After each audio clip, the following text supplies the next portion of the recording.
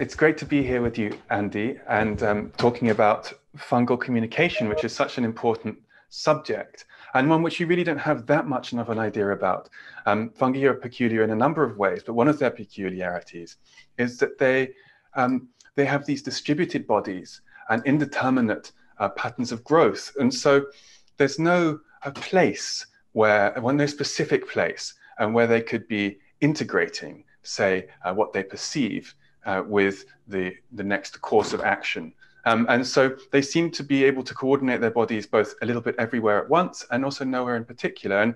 And one of the really exciting possibilities is that they might be using bioelectricity to do this, might be using impulses, action potential like impulses to do this. And so it's really exciting to be talking to you about this and your recent findings and their potential applications. And you've done so much work in unconventional computing. I love this term, and I love that you run the Unconventional Computing Lab. It feels like there's a lot of unconventional computing to be done. It seems rather like a lot of computing is perhaps very conventional. But you've worked a lot with Physarum, with slime molds, as biocomputing networks. And it's only more recently that you've turned your attention to fungi and have been documenting the way that oyster mushrooms respond to stimulations with, say, flames or with sugar or salt, with spikes of electrical activity. So I wonder if you could tell us a little bit about your findings, give us an introduction to what you found and where you're at with this research.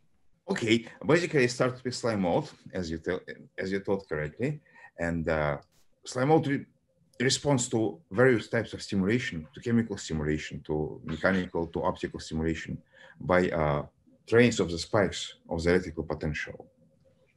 And by making several sensors with slime mold, I thought that why not to try insert electrodes in fungi and check how they respond. And what's, for example, endogenous activity of the mycelium. And therefore, to start with, I inserted one electrode in the stalk of the fruit body and another electrode in the cup and recorded for several days. And I saw that we can observe trains of spikes, and the average width of the spike is about 20 minutes, and the distance between spikes is about 1 hour and up to 3 hours. And distance between trains is maybe like between 6 hours and 18 hours. So essentially, I saw that mycelium network behaves in a way similar to neural network, because all parameters of the action potential can be found when we record mycelium network. And then kind of we started to dig deeper and try to classify spiking activity, types of spikes, distribution on the widths and amplitudes, and number of spikes of the train. And then we stimulated mushrooms or mycelium blocks with light, with mechanical pressure, with chemicals like chloroform to make them sleep, and with human hormone cortisol to check how do they respond to stress. And also in the framework of fungal variables, we attach patches of the hemp pods colonized by mushrooms to like t-shirt mannequin I will show you later, and then apply some stretching and also elimination chemicals and check spiking activity. And we found that indeed in all kinds of experiments, mushrooms respond quite distinctively to different types of stimulation. That's what was done so far at the moment.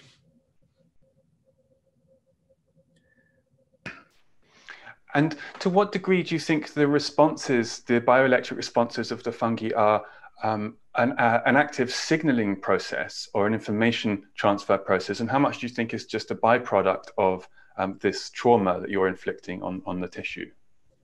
I have no idea, to be honest, but well, in theory, everything can be interpreted as information.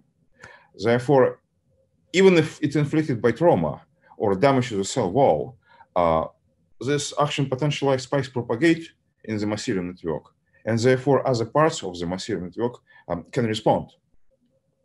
But based on my experience with slime mold for the last like 15 years, I believe slime mold use electrical activity to coordinate the whole body of the protoplasmic network, and also to shift protoplasm back and forth to transport nutrients and maybe transport some signaling molecules.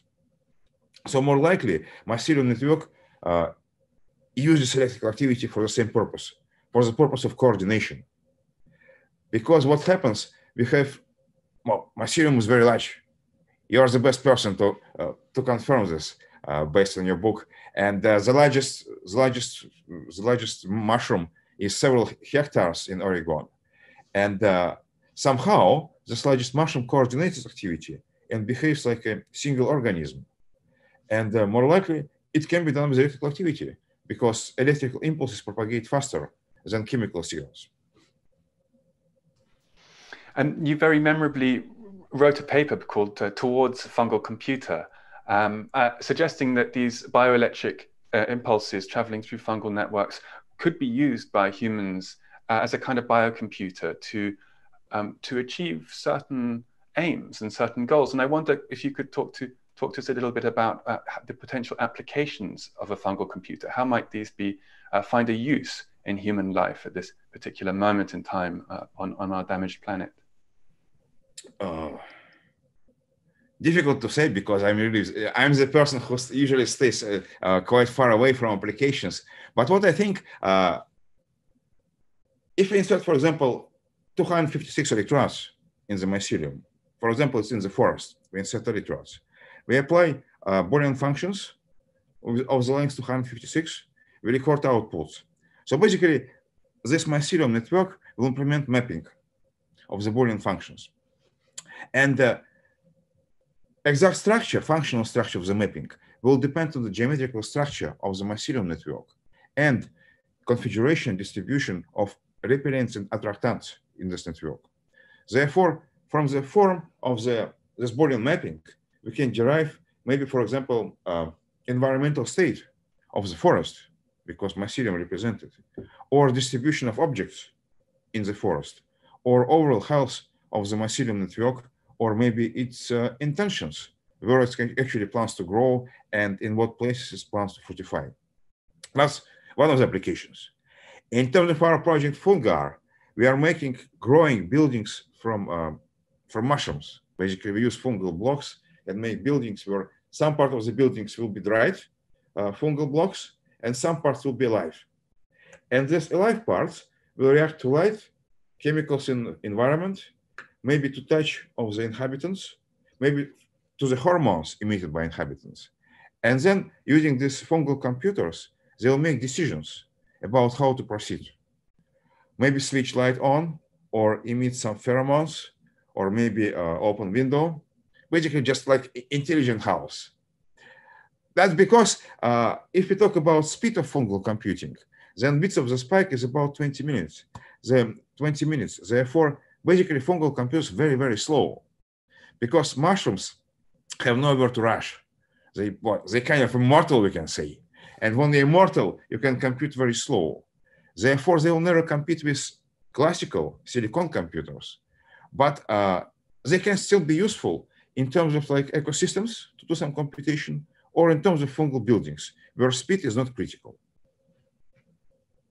I love this idea of plugging into mushrooms and eavesdropping on the activity of mycelial networks. They're so densely and intimately embedded in their surroundings, and they have to be paying attention in some way to what's going on around them.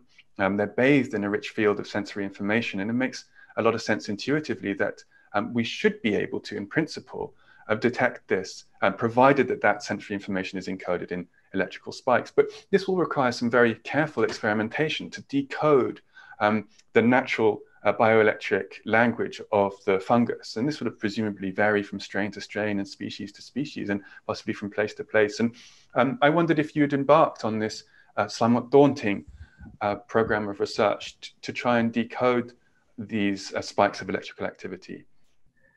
Yes, that's what we are trying to do at the moment. So far, we submit one paper about complexity of spiking activity. And we also compared complexity of spiking activity with complexity of European languages. And like the most complex European language by compression measure. It will be Estonian one. I don't know why. And actually, fungal language is even more complex than Estonian language. Therefore, it stays like on the top of the hierarchy of complexity of the European languages. There may be two versions. Either really mushrooms very well. I don't like the word intelligence, but I will use it. Either mushrooms are really intelligent, or there are just plenty of noise, like oscillators distributed in the network, which kind of add to overall complexity. But discovering language of mushrooms would be actually my dream, because mushrooms form an important part of ecosystem. They act like messengers between trees, insects, plants, and all other parts of the forest, for example. And they understand language of trees, understand language of insects, and then somehow manage to translate between the species. Therefore, more likely language of mushrooms will be very, very complicated. But right now, it's difficult to say what will be like phoneme of this one. My suspicion is that most typically you can observe trains of about 3-4 spikes. And then these trains can be combined in more complicated words. Therefore, I would say that probably minimum phoneme would be 3-4 spikes. Train, which is about 20 minutes, and which equivalent to about 2 phonemes of human language, which is about 100 or 200 milliseconds. So one phoneme of fungi is about 20 minutes, which equivalent of one phoneme of human language is 200 milliseconds.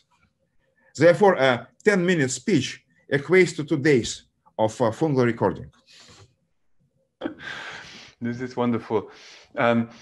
I wonder if you could give us a little demonstration of this, since you're in the lab. Yes, so first I will show you lab, and then I can give you some PowerPoint presentation, right? I will try to walk. So right now, I will try to put here. What I'm doing now, I'm doing experiments of anesthetizing mushrooms. I will just try to put it closer like this one. So we have hemp pod colonized by oyster mushroom. We inserted electrodes. It's like 8 pairs of differential electrodes. And in each pair, we measure difference between 2 electrodes. And I will just put on the screen. Yes.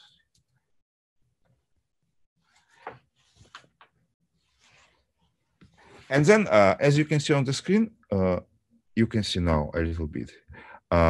That's electrical activity recorded on each of the channels. And if we, for example, apply, I will show another recording. Put here. That's recording of the long experiment. At this part, we just recorded endogenous activity of hemp pod colonized by oyster mushrooms. Then we applied chloroform. And then you can see visibly amplitude of spikes decreased, and overall kind of complexity of the electrical activity, it's also decreased. So basically, mushrooms gone into sleeping. And then we removed chloroform at chloroform evaporated at some point, like here. And then you see spikes are restored clearly visibly. And then we applied chloroform again, and everything gone down. So mushrooms gone to sleep. That's basically one of the experiments. And as you know, what is the consciousness? Last year ago on the Conference of Consciousness, I asked Hamerov and Rasmussen, guys, give me like formal definition of consciousness. After many arguments, they agreed that if any substrate can be anesthetized and decrease electrical activity, when chloroform, for example, applied, the substrate has consciousness. Therefore, what you saw right now is demonstration that mushrooms are consciousness. And by recording the electrical activity, we actually try to uncover complexity and structure of their consciousness. And thus, this mannequin, we using an experiments with fungal variables. And that part, it's already dry hemp pod. And I will show you in the PowerPoint presentation. Electrodes attached here. And then we apply pressure t-shirt, just like this stuff. And record electrical activity. And these fungal variables, they respond to stretching. And also, for example, if you apply brewing sugar, then frequency of electrical activity increases because mushrooms like brewing sugar. If you apply ethanol, we have like very strong action potential, probably damage to the cell walls, and then kind of alarming spikes of activity because mushrooms are not happy with ethanol. That's what I have at the moment in the lab. And indeed, kind of, we're growing plenty of fungal substrates everywhere for future experiments. This is marvelous. Could you show us your slides? Okay.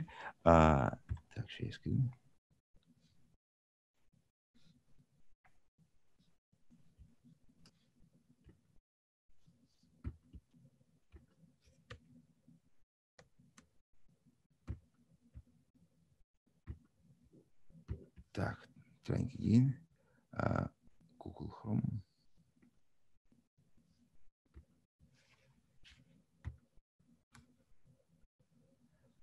Do you see fungal spiking slide now? Yes. Okay, so I will try to present. That's basically a picture of the first experiment when I tried like 4 years ago. I tried to record in the wild electrical activity of mushrooms, and that's, you see, setup of experiments already in the lab, and electrodes inserted in the cups and stems. And on the right, you can see very typical action potential generated by mushrooms. So we have depolarization, repolarization, and some quite long refractory period. And here are examples of fungal spiking. And enlarged in the insert, you can see a train of spikes. It's 3 spikes in the train. And they also look action potential like. And that's example of the electrical activity recorded during quite a long period. And we have several types of the trains. In one train, frequency of oscillation about once per 2 hours. On the left, this one, and on the right we have frequency about 5 hours. Frequency distance between spikes in the train. So this demonstrates how actually slow thinking mushrooms are. And that's example of the fungal response to load. So by W with star indicates where we actually put about 500 gram on the hemp pot colonized by oyster mushrooms. And you see, we have one large response, like spike, followed by train of smaller spikes of high frequency. When we remove the load from the hemp pot colonized by oyster mushrooms, we again see quite large spike and then train of small spikes. Response to elimination is quite different. As you can see further, with L, with star, we see moment when light was switched on, so the hemp pot was eliminated.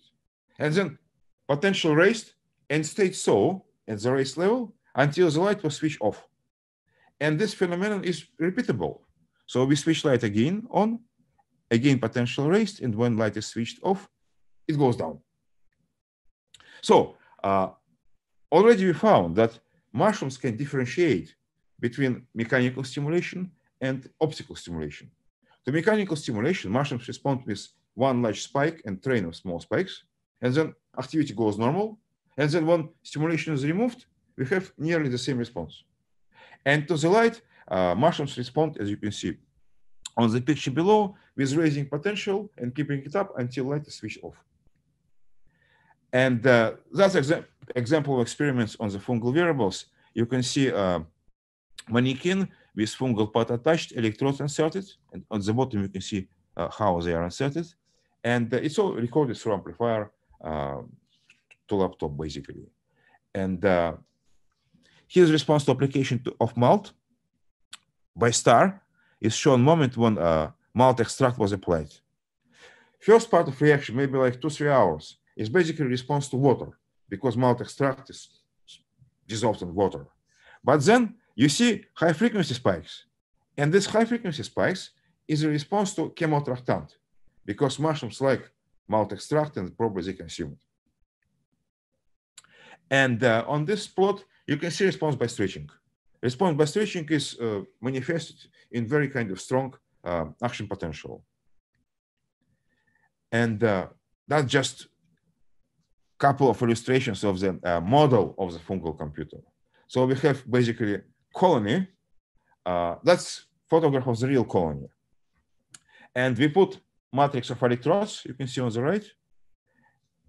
And then we stimulate some of the electrodes, and the waves of the stimulation, they run over the colony.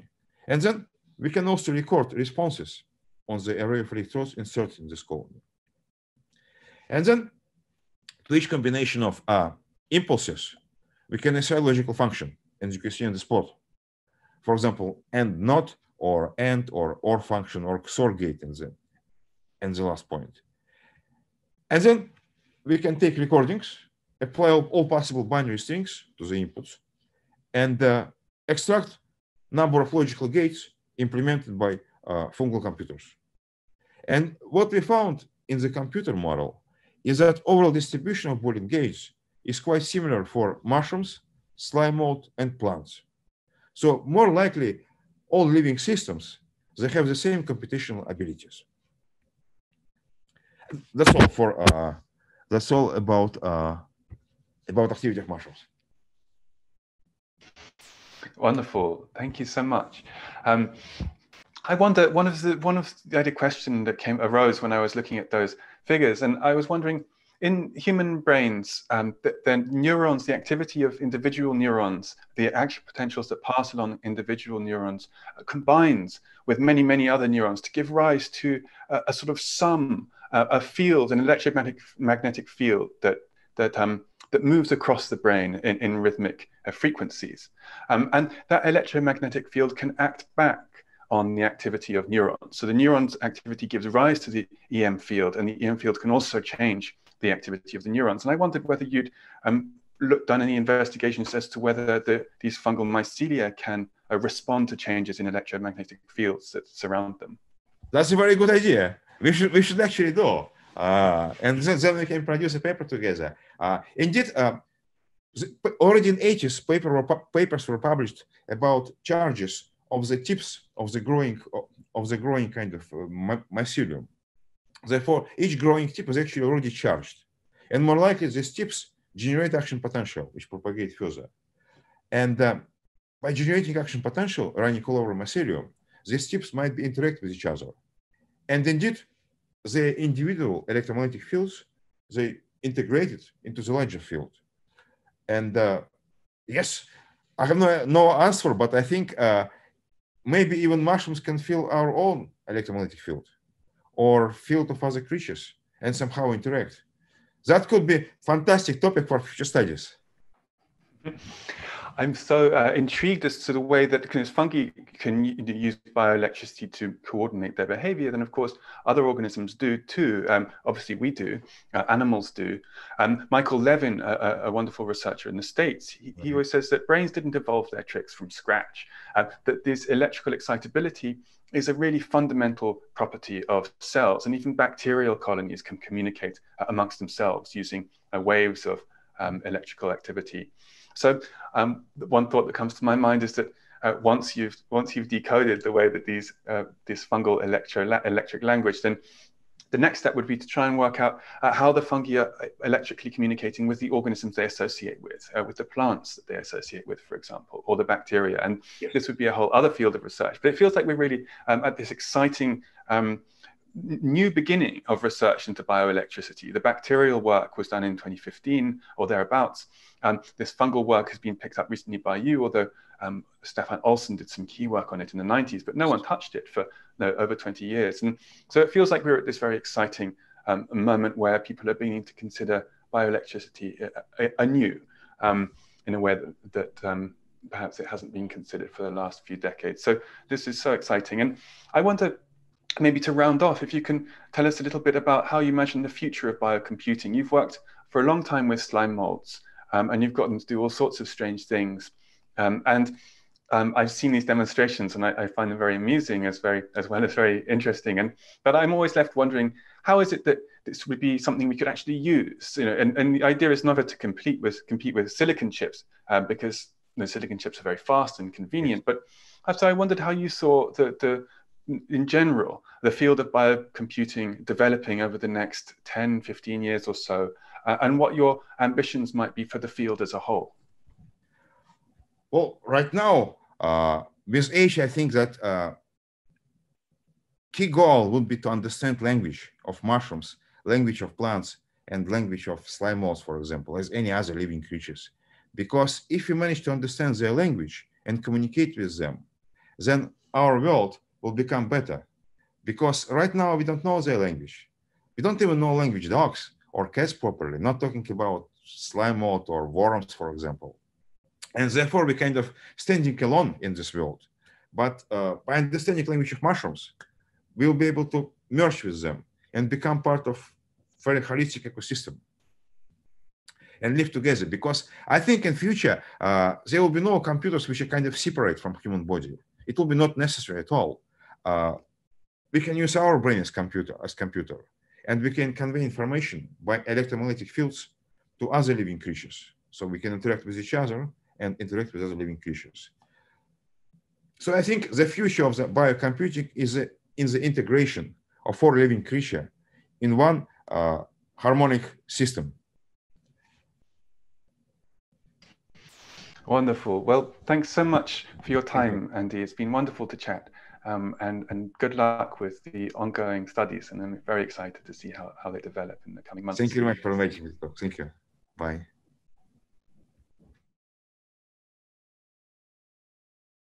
Talking about future, it's like a computer board, and we can see some parts of mycelium growing on the board. Yeah. And right now, we're just in the process of growth. But my idea is to attempt to integrate conventional hardware in a very straightforward way by just growing mycelium directly on the boards, and then insert these boards into a computer and check how they function. I know it sounds silly and non-scientific, but I'm that type of guy.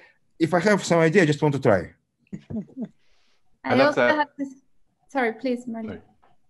Oh, I love that thought. There was a study that came out recently which found that fungi had been digesting CDs. They're making pits in the surface of CDs, and I thought it would be quite fun to give a blank CD to the fungus and then to play back the CD that it had made by digesting it. A bit similar to your fungal circuit board. And basically, the fungi are very, very smart. Do you know about this predatory oyster mushrooms who actually kind of lure worms nearby them, then paralyze worms, and then eat them kind of basically alive, or worms are paralyzed. So if we uncover mushroom intelligence and mushroom consciousness, maybe it will be kind of our way in the future, because mushrooms were first species who arrived on this earth. And that's my another kind of concept, that maybe magic mushrooms intentionally try to show us future galaxies. When you eat magic mushroom, you see strange things. And maybe it's a vision of the future. Certainly feels like it. Yes, at least feels like, exactly.